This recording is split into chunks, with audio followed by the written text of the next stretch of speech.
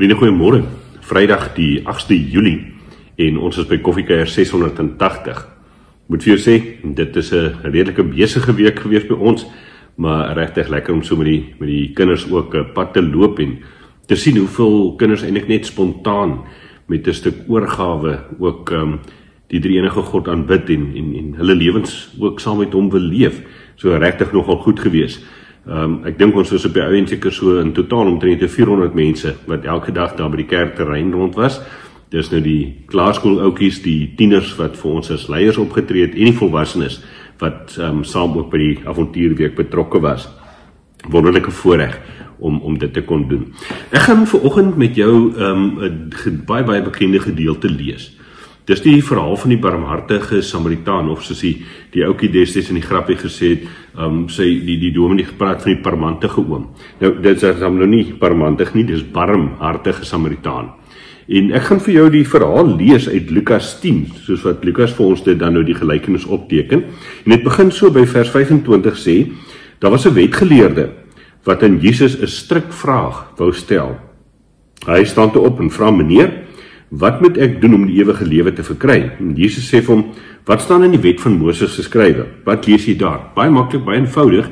Hy was dan nou 'n wetgeleerde, so Jesus sê: "Maar jy behoort ons eintlik te weet wat staan in die Torah." En dan antwoord hierdie man en hy sê, vers 27: "Jy moet die Here jou God lief hê met jou hele hart en met jou hele siel en met al jou krag en met jou hele verstand en jou naaste soos jouself." Jy het reg geantwoord, sê Jesus vir hom. "Doen dit en jy sal die lewe verkry." Maar die wetgeleerde wou homself handhaaf en vra toe vir Jesus: "Nou maar, wie is my naaste?" Jesus gaan toe nader daarop in deur te sê, en dan vertel hy die verhaal, die gelykenis. Toe 'n man eenmaal op pad was van Jerusalem af na Jericho toe, het rowers hom aangeval. Hulle het hom kaal uitgetrek, hom geslaan dat hy half dood bly lê het en toe pad gegee. Dit gebeur toe dat daar 'n priester met daardie pad langs kom. En toe hy hom sien, gaan hy ver langs verby. Net so daar ook 'n leviet by die plek gekom en toe hy kom omsien, gaan hy ook ver langs verby. Maar 'n Samaritaan wat op reis was, het op hom afgekom en toe hy hom sien, het hy hom innig jammer gekry. Hy het na hom toe gegaan, sy wonde met olie en wyn behandel en hulle verbind, toe het hy hom op sy rydier gehelp en hom na die herberg toe geneem en hom daar verder versorg. Die volgende dag haal hy 2 muntstukke uit en gee dit aan die eienaar van die herberg en sê: "Sorg vir hom, en as jy meer onkoste met hom het, sal ek jou betaal wanneer ek hierlangs terugkom." En dan vra Jesus die vraag: "Wie van hierdie 3 is volgens jou die naaste van hom wat onder die rowers verval het?" En die wetgeleerde antwoord hom: "Die man wat aan hom medelee bewys het." Toe sê Jesus vir hom: "Gaan maak jy ook so." Nou vriende, ons gaan Sondag bietjie op hierdie teks fokus in ons erediens en ek gaan daar bietjie meer uitbrei en eintlik 'n paar vrae wat ek dink ek en jy oor baie kan nadink oor wie is ons naaste.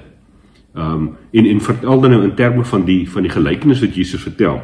Wat ek vir oggend wil doen is om regtig vir jou sommer net 'n kort videoetjie te verduidelik van Dr. Matt Williams, Prof Matt Williams eintlik. Hy's 'n Nuwe Testamentikus in Amerika. Wat so ietsie meer van die agtergrond van Lukas 10 en dan nou hierdie verhaal, die gelykenis van die Barmhartige Samaritaan met ons gaan deel. So, kyk goed sommer saam met my, dit is so 'n bietjie meer as 6 minute en dan gaan ek net saam met jou bid daarna.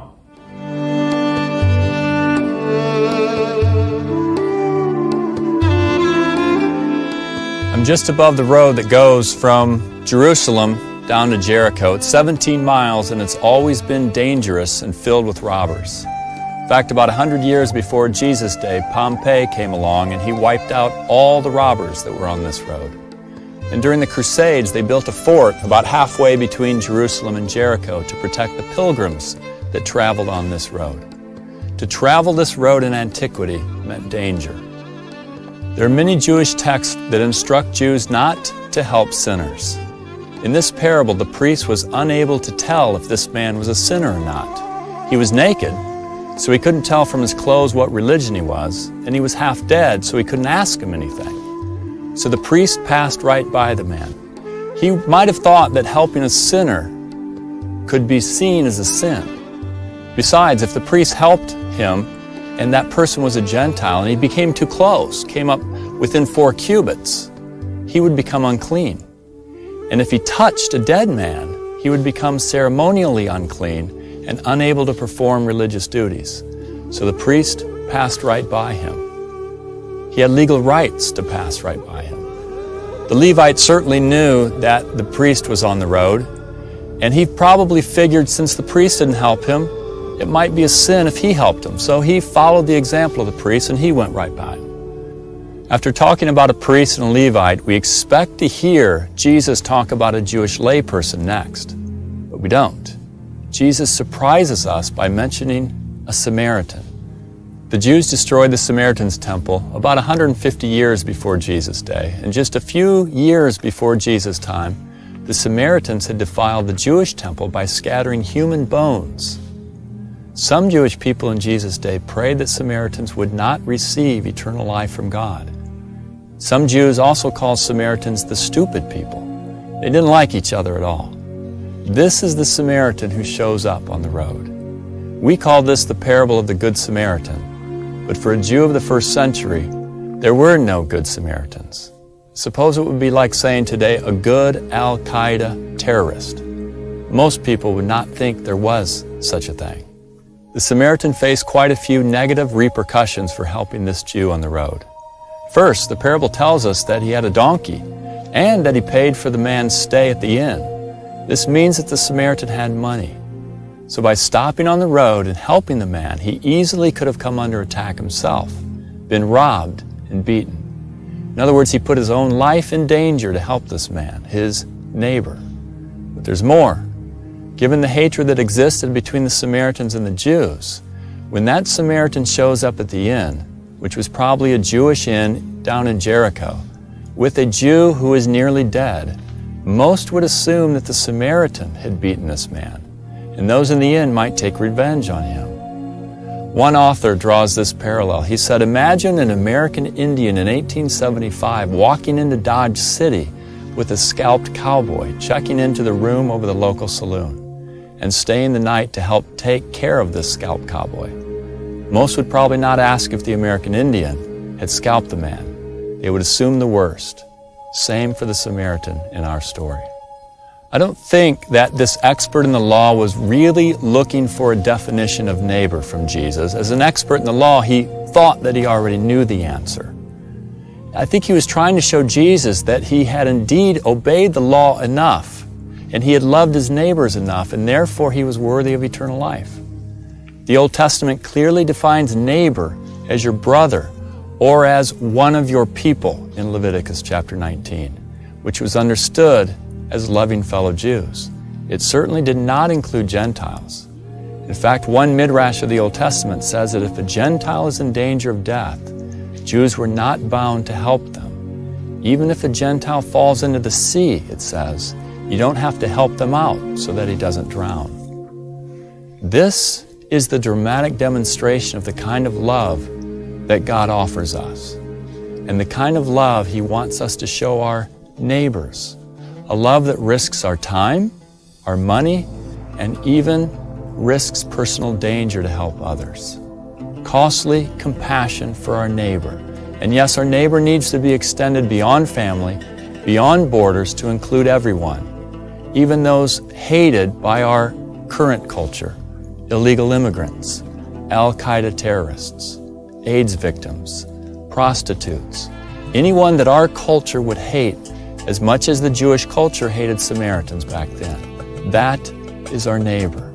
So, we must help abused women and girls who see their attackers' faces every time they close their eyes. The poor who can't find their next meal in the garbage can. The AIDS victim who slowly weakens until he dies. And their suffering families. Orphans who just want someone to love them. Spouses of drug and alcohol addicts. The disabled. Our neighbor is everyone.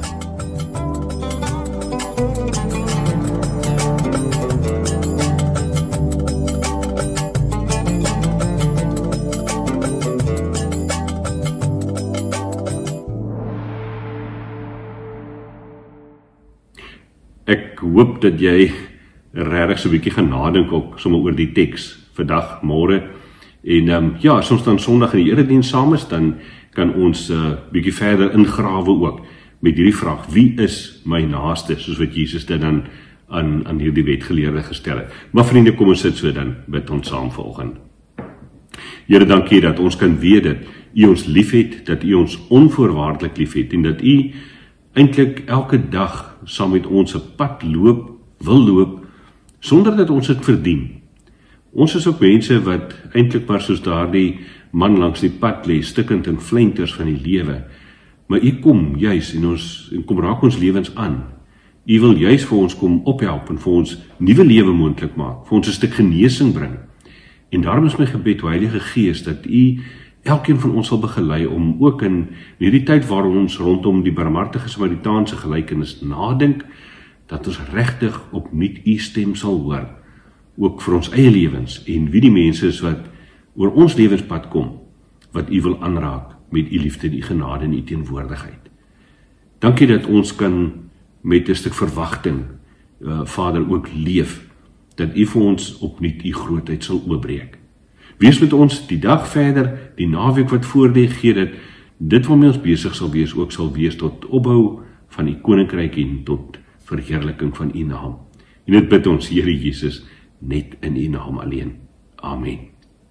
Geniet jou naweek, geniet die beker koffie, dink maar aan ons wat vandag als opruim, en as als dan loop volgens plan, soos hulle sê, die volente, dan sien ek jou Sondagoggend by ons aanlyn erediens. Mooi loop en lekker naweek.